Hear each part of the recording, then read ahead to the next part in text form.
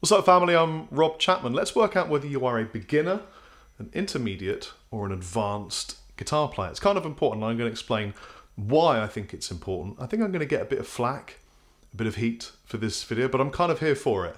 So let's let's get into it. By the way, I'm plugged into a NUX Trident 4-cable method into really expensive Italian Paoletti handmade guitar made from barrels of wine, into a beautiful British valve amp, and none of that makes a single bit of difference as to whether I am a beginner, an intermediate, or an advanced guitar player. I just want to get that out of the way, because what I have noticed more and more on the internet is a culture where we're seeing acquisition of gear, and even how good somebody knows the gear as being mistaken for whether you are a beginner, intermediate, or an advanced player. And it's important because where you classify yourself will have a large bearing on your learning journey. So, for example, if you, in your mind and your heart, feel that you are an advanced player, you may skip over and omit some of the really important building blocks at the beginning of your journey, and then never learn them, and then never look back, and then miss out on some of the most amazing potential that you had. So it's important to know where you are. And of course, it's a sliding scale that's continually moving, and it's non-binary, because it isn't a hard beginner and a hard intermediate, etc. It's a sliding scale. You could be a beginner, intermediate. Where do you think you sit in the pantheon of beginner, intermediate, advanced? Do you think you are a beginner? Do you think you are an advanced guitar player? I recently ran a poll on the internet, and 85% of people thought they were an advanced / professional guitar player. It really surprised me.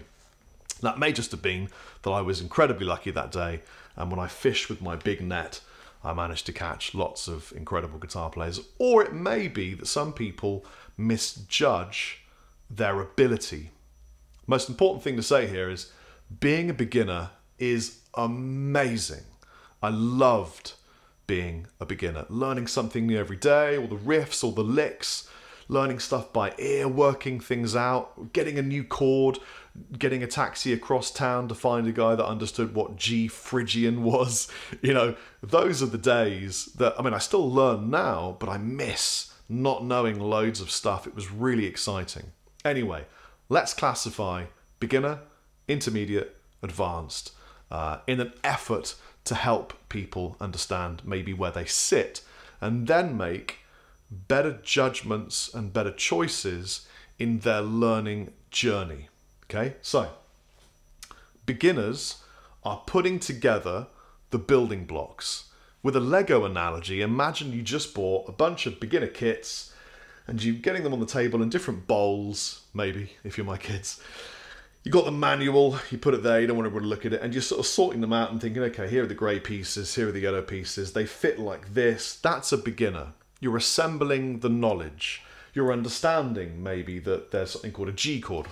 You're understanding maybe that this is an E major, but if I remove this finger, it becomes an E minor. And maybe you don't quite understand it yet, but you know that you need to know that. Maybe you know that this is a C note. Maybe you know that this is a B note, but you don't know the rest, but you know that you need to know them. This is a beginner, assembling the parts, understanding the knowledge that there is to acquire, learning how to do it. The difference between a beginner and an intermediate is an intermediate has got these parts and is able now to fluidly use them and can just play the guitar. So for example, rather than needing to recall how to play a G, maybe not even, maybe a bar chord, maybe they can play some chords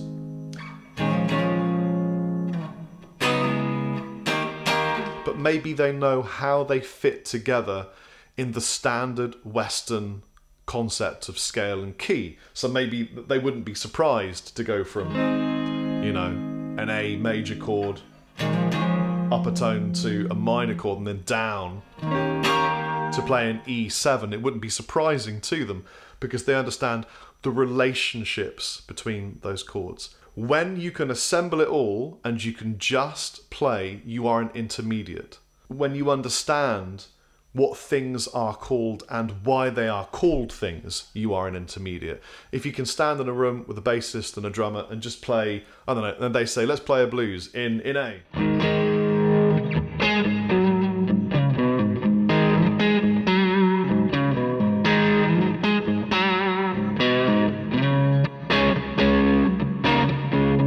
If you can just play it, you're an intermediate player. Someone who's assembled the tools, the building blocks, got the knowledge, unplugged the matrix, I can play guitar. You're an intermediate. It's nothing to do with how much gear you have or even how well you know the gear. You could have one guitar, one amp, it could be a really cheap amp, it could be a really affordable guitar, and you could be an advanced professional guitarist. Or you could know absolutely everything about the guitar, where it was made, the kind of wood, the emotions of the builder at the time, the kind of valves, whether it's fet or... and be a beginner. There's no correlation between knowing about the gear and your level of ability at playing the guitar. Some people get that confused. An advanced player is someone that's taken the building blocks, been able to use them, and has crafted something of their own. Using the Lego analogy, they got the blocks out, they worked out how they fit together, they made the stuff that came in the manual, and then they pulled it all apart and they went, right, I'm going to make my own thing. And I'm going to make something that feels like it comes from me. So an advanced player, when you hear them playing, they have their own sound. And that sound is a mixture of not mainly tone, but it's mainly the way they approach things, their feel. They have a themness about their playing. And you'll recognise that in loads of players that you love. You'll hear them playing a few notes and you go, oh, that's John, or that's Phil. That's the first thing about an advanced player. The next thing is they're probably contributing music. They're probably just writing stuff. It kind of comes out of them because they're now flowing. They're in a free state of just flowing and playing with it, whether it be on their own, just improvising sat at home.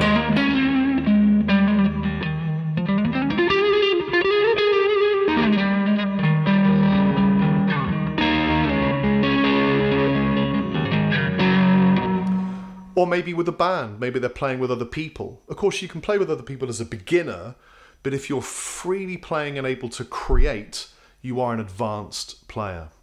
I hope this is useful for you, and I hope it causes interesting debate and conversation in the comment section below. Where do you think you sit in the pantheon of beginner, intermediate, and advanced? And also, please realise it doesn't make any difference. It's just important to know what you should be focusing your time on. Maybe it's more, note recognition, intervallics, chord scales, and less sweeping.